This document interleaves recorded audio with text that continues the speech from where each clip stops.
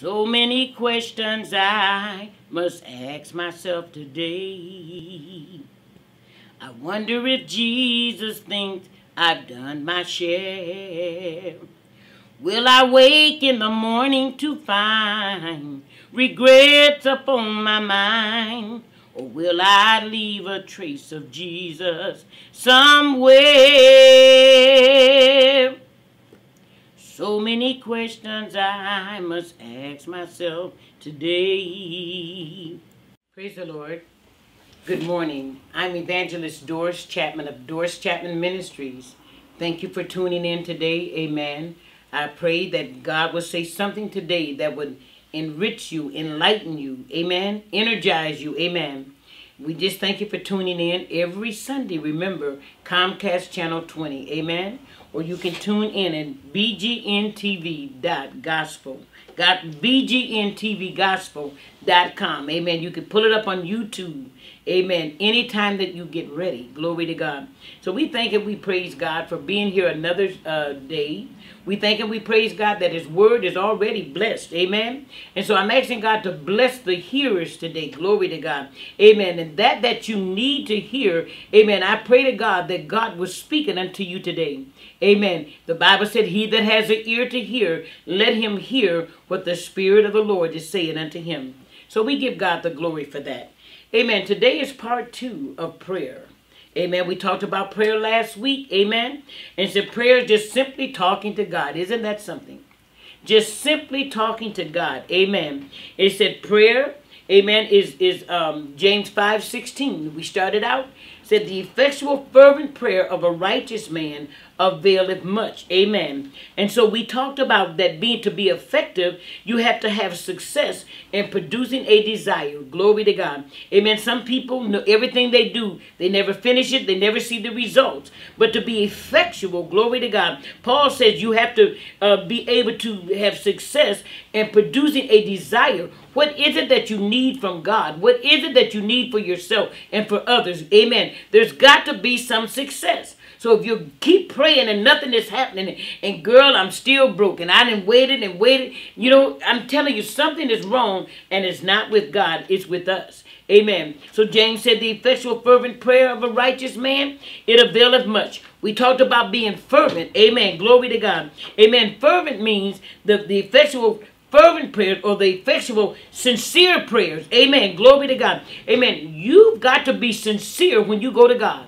Hallelujah. You've got to be sincere. Amen. You go to God and they get ready to evict you, and you know that it wasn't your fault. Amen. You know this, and you know that this was wrong. Amen. You get sincere. You go to God. Amen. You think God's going to walk away? Your natural mother and father wouldn't do it. God will not walk away from you. Amen. If you're sincere. And then if you are you the righteous man? It said the effectual fervent prayers of a righteous man. Glory to God. Amen. But don't get it twisted, people of God. You can't live any kind of way. You can't talk any kind of way. You can't go to the club and do all these things. You know, you can't walk around with all your cleavage out and wear all these stretch pants that shows your body and stuff, trying to entice people. And then you're going to go to God. Amen. You got it twisted. Glory to God. And so he's saying here, it's got to be a righteous man or a righteous woman. If you are righteous, your prayers would avail much. Come on down. Amen. I've never seen people that always talk about, well, all I can do is pray. That's because you don't know the power of prayer. You don't know what prayer is, just simply talking to God. All you can do is talk to God. He made you. He knows you. Glory to God. Amen. He's the one that put a heart and all your organs in your body. And if he put them in your body, glory to God, you think he can't recreate? Nah. He said, I'm Alpha and I'm Omega. I'm the beginning and I'm the end. Amen? And I'm the middle. He said, is there anything too hard for me? And all you can do is pray. Come on now. Amen. But it says here that the earnest prayers of a righteous man has great power and great results. You see, so I'm telling you, you've been praying, you've been saying or whatever, but you don't see any results. I'm trying to tell you that something's wrong there. Glory to God. Amen. It says that the earnest prayers. Are you being earnest when you pray? Hallelujah. Are you being sincere? Are you being intense? And are you being passionate? Glory to God. Amen. He said it avails much. It avails much. It said it will cause great power and wonderful results. When you touch Jesus, he'll touch you back. Amen. And so this is what prayer is. When that woman that had the issue of blood for 12 long years, she went from doctor to doctor. She spent all of her money. And check this out. She got worse. But she heard about a man named Jesus. I'm talking about the real God now. Amen. I'm not talking about a Jesus. Come on now. I'm talking about the Jesus, the one that gave his life. He died on Calvary. Come on now. And on the third day he rose. Hallelujah. He said, all power is in my hand. Then he turned around and said, behold, I give you power in Luke 10:19. I give you power over all the power of the devil. That's the one you praying to, that you have all the power over the devil. And nothing, absolutely nothing, shall be in no wise hurt you. The devil cannot stop you. But he's saying here that when you go to God, amen, and you talk to God, amen, and you have all power over all the power of the devil, every witch, every warlock, every liar, you got the power over them. You can speak God's word, but don't get it twisted. If you're not righteous, if you're not in right standing with God, amen, James said, a double-minded man is unstable in all of his ways. He said, you got to say something in Mark 11:22 down to the 26th verse. He said, whosoever shall say, amen, you got to say something. What are you going to say? Well, anyway, bless me. No, baby, you got to say what the word says. Now, don't get it twisted. God only answers his word. You get the word in you, get the word in you, get the word in you. And when you get enough word in you, the word will do the work. Come on now. You ain't got to beg God and plead with God. Please, Lord. You don't have to beg God. He said, I know the plans that I have for you in Jeremiah 29:11. Plans for good and not for evil, to give you that expected end.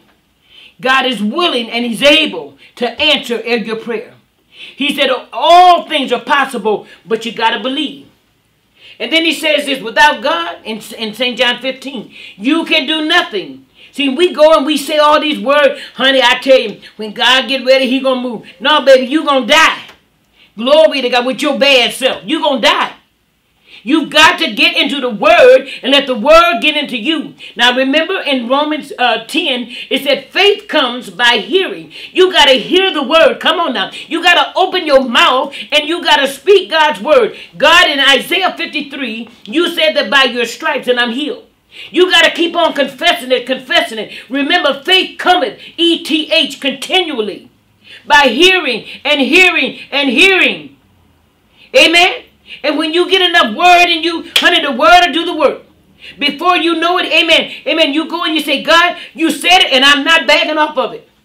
When the doctor said I had cancer, glory to God, it didn't bother me. Amen, because I heard something back in Sunday school and I stood on God's word. No chemotherapy, no radiation, just Jesus. Come on now. And I wasn't even living the life that I should have been living. But when you believe God, amen, a lot of folks have faith in God, and they're not even saved. Faith moves God. He's no respecter of person, but he is a respecter of faith. Glory to God. And so it says here that the earnest prayers of a righteous man has great power and wonderful results. Guaranteed. Come on now. Money back guarantee. Amen. You're going to get guaranteed results, but there are strings attached. Glory to God. Amen. And so it says here, prayer, again, is just simply talking to God. Amen. And then the most important lesson we can learn is to pray. Talk to God. Amen. Pray without ceasing. In everything, give thanks. But this is the will of God. You got to, Lord, I don't understand what I'm going through, but I'm going to give you thanks, because if it's not right, you're going to turn it around in Romans 8, and you're going to make it work for my good. You got to believe that. Amen. We talked about prayer. Amen. Prayer doesn't die. Amen. Even after we're gone. Amen. Prayer lives on in the heart of God. Amen. Glory to God. He said, my word in Isaiah 55, it will not go out and return to me void, for it shall accomplish. So this is how important prayer is. So never ever say all you can do is pray. But do say that you got to get in line with God's word. Amen. He said you got to be a righteous man or in right standing with him. And when you're in right standing with him, his word abide in you in St. John 15:7. and you abide in him, then you can ask whatever you will, whatever the word says. Come on now. He said, no good thing will I withhold from them if you walk upright. Now you got to go before God. Well, Lord, if you want me to have this. No, he said, no good thing will I withhold from you if you only just walk upright before me. Now, God's not like man. He's not a man. Man lies, but God doesn't lie. And if God said it, give God his word that, God, you told me. You shouldn't have told me if you wasn't going to do it. We've got to believe God. Amen? Hallelujah. Glory to God. And so prayer lives beyond all generations. I don't care. You pray now. Some of us is living on our great-great-grandmama's prayers. We never met them, never knew anything about them, but they prayed. Glory to God. Hallelujah. Glory to God. Amen. Hallelujah. So prayer is not short-lived. Amen. Prayer is building a relationship up with God. And then I want you to know this. Amen. Because again, we got it twisted. Amen. We pray and pray. Well, Lord, and look upon us and thank you, Lord. I'm not on my cooling board and all this kind of stuff. That don't move God. Hogwash. Glory to God. God only is listening for his word. You give him his word. Come on now. His word was made flesh. When you got the word and you and the word and you and the word and you, that word becomes alive. It comes energized. Glory to God. And then he said, wait a minute, y'all. Hold it. Heaven will stop. Glory to God. The angels will stop. I hear my word. Glory to God. So what he does, he said, I answers my word. When he was on the Mount of Temptation, the devil came and said, if you bow down to me, all of this I'll give you. If you up here 40 days and I know you're hungry, why, if you're supposed to be God, turn these stones into bread. But what did Jesus tell them? Get behind me, Satan. See, you got to say something, people of God. And he said, let me tell you something. It is written. It is written. In other words, you got to give God his written word back. It is just words on a book. But until them words get off that book into your heart, and then when it gets into your heart, come on now, out of the abundance of the heart, the mouth speaks. When you get enough word in you, then you'll start speaking what God says. But we don't want to spend time in God's word. Amen. We spend time in books and coloring books and television and all of this. But what will give life to you, life to your children, life to every situation is his word. Come on now. Sometimes I put BibleIS.com and I turn it on and go to sleep all night long. Just let it feed my spirit. When you feed your spirit, man, amen, when you hear it again, amen, I put a handle on it. Isaiah 53:5.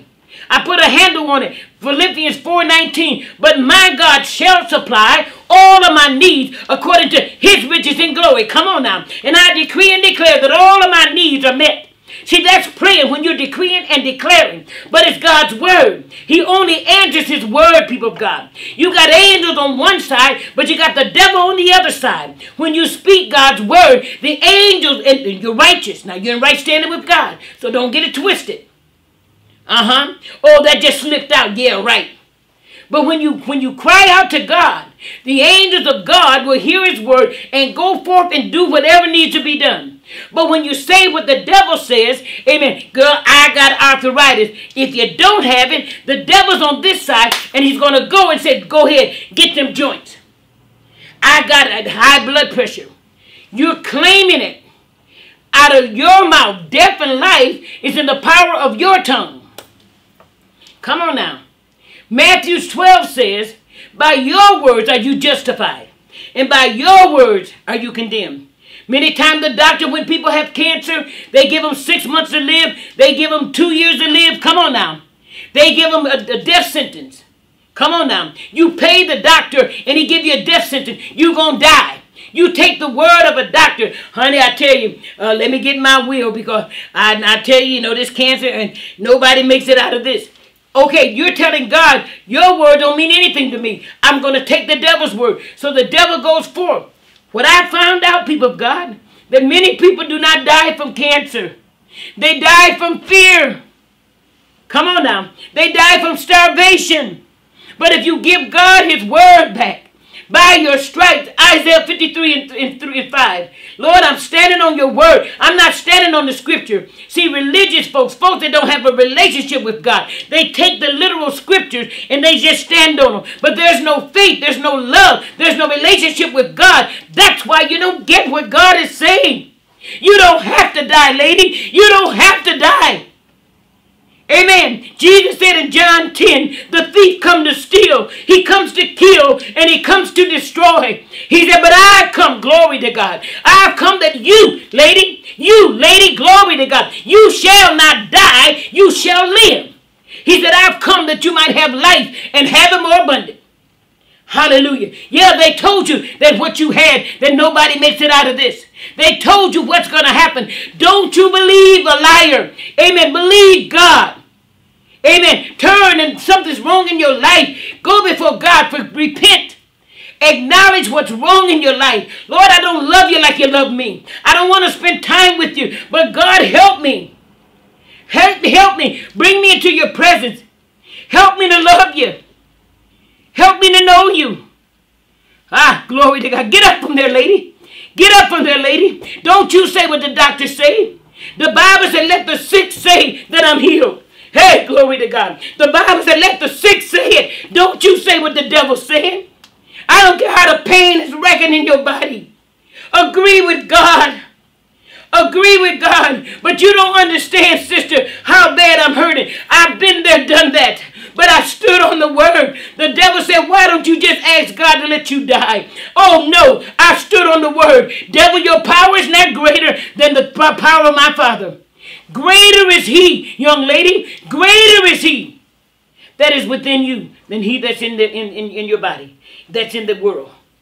That's trying to come up in your body. Don't you know you can arrest that devil? You have all the power over all the power of the enemy. Luke 10:19. He said, behold, I give you power. God's given you power. He said in Acts 1:8, after the Holy Ghost, after you receive the Holy Ghost, then and only then will you receive power. You have power. The anointing that backs your life, that when you speak, God said, I heard you. And he backs you up. Ask Elijah what happened. When Elijah said, there'll be no rain for 3.5 years, there was no rain. Until Elijah come back and said, there will be rain. Come on now. Amen. Ask him what happened when Naaman had leprosy. And God sent a word through the man of God, through his servant, to tell Naaman what to do. And Naaman went and done it. Amen. I'm talking about answered prayer now. You see what I'm saying? The effectual fervent prayer of a righteous man or a righteous woman, it availeth much. Amen. When the man of God told Naaman go and dip 7 times and told him where to go dip at. Come on now. Glory to God. And guess what? Naaman obeyed. He was mad. You know, I mean, how come I couldn't go to the suburb? Why I got to go in that nasty water? But yet and still, then why couldn't the man of God come on and talk to me? I don't need this, nobody coming and tell me what he said. But God said, go tell him. To tell him. Come on. And then he received. And he went and dipped. And guess what? He come up clean. Answered prayer. Answered prayer. What are you saying to God that you're getting the answers from? Glory to God. Amen. Then he said he only answers his word.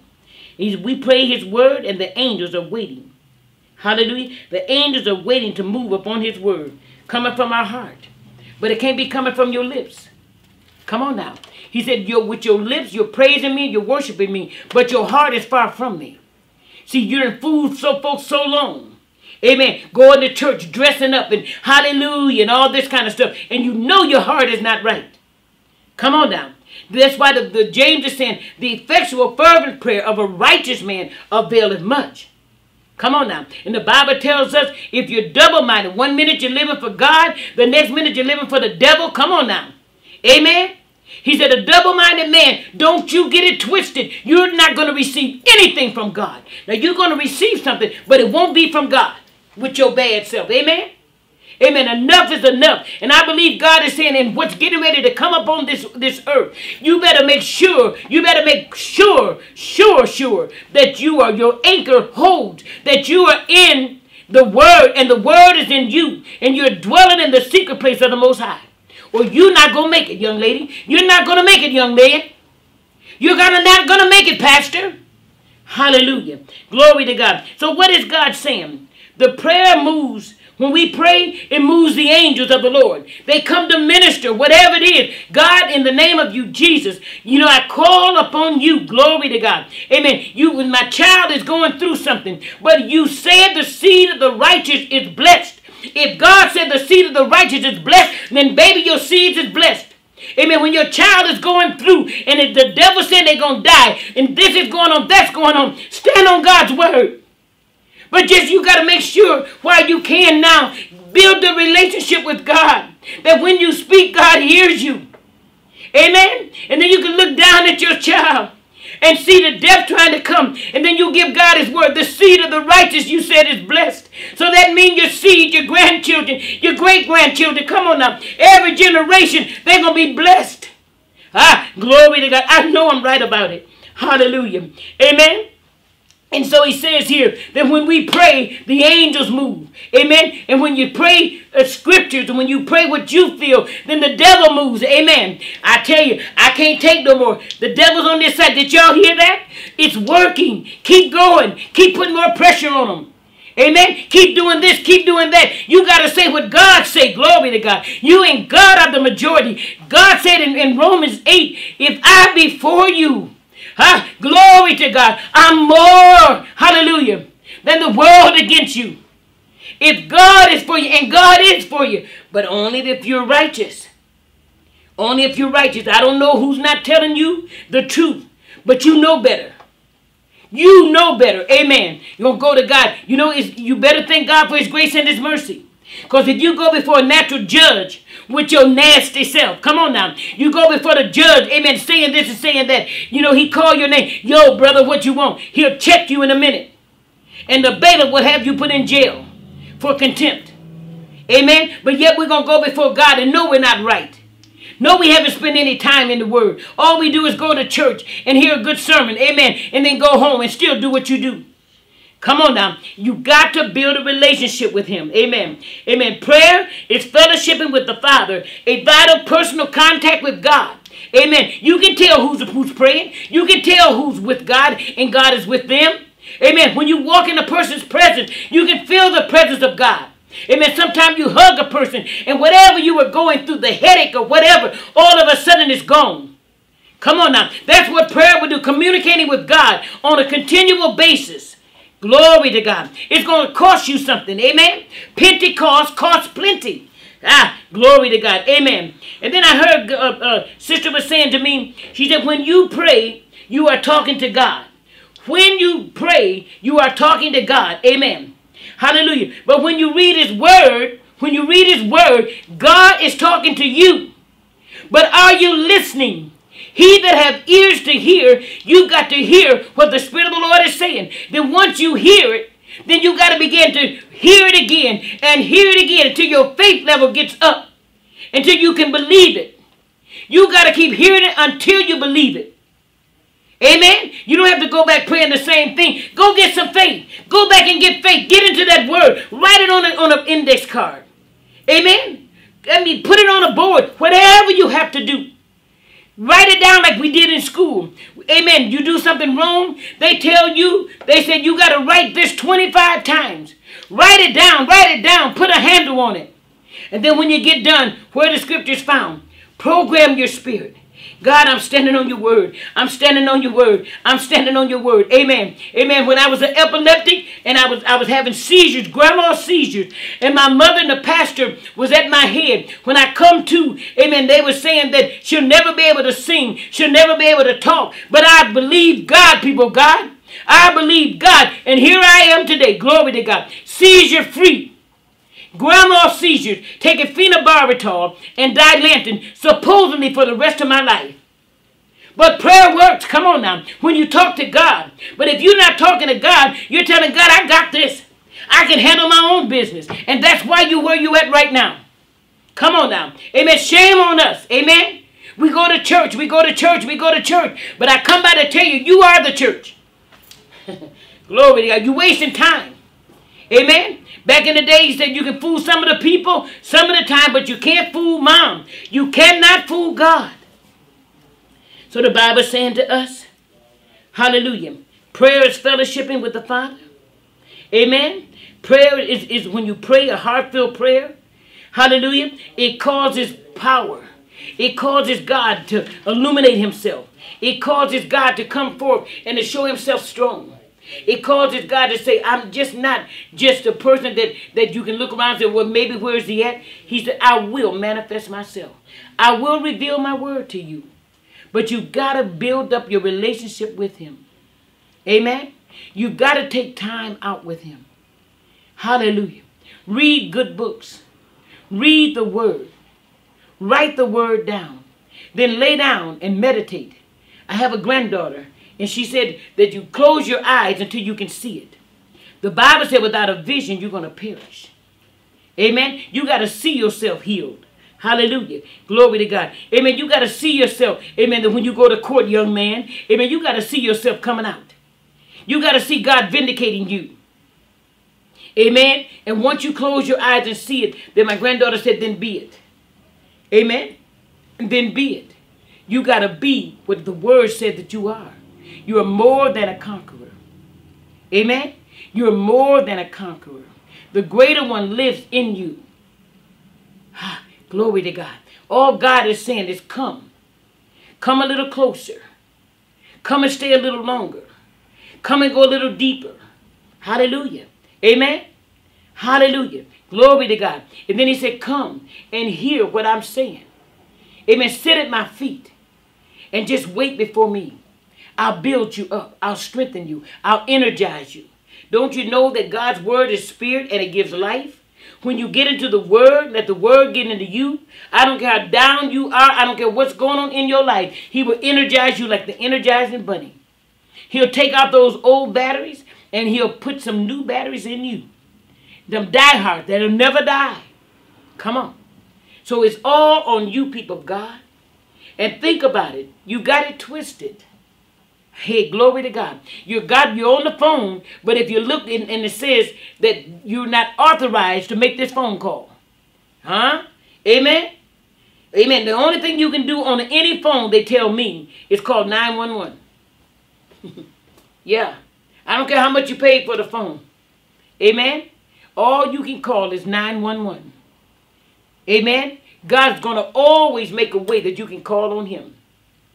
And if you acknowledge your sin and you call on the Lord, he's faithful and he's just to forgive you and to cleanse you from all unrighteousness.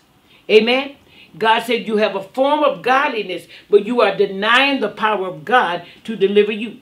And if God can't deliver you, how you going to go out there and try to deliver somebody else? You got it twisted. You got it twisted. Hallelujah. So we thank and we praise God. Amen. That as God's word is going for part 2. Amen. We're coming back with part 3. Amen. Hallelujah. Like I say, if the shoe fit, wear it. And if it doesn't fit, amen, I'm going to try to put it on anyway. Because I want to be right before God. If I've got to be righteous, Lord, make me righteous. I thank and I praise God, amen, for your time. I thank and I praise God for the truth.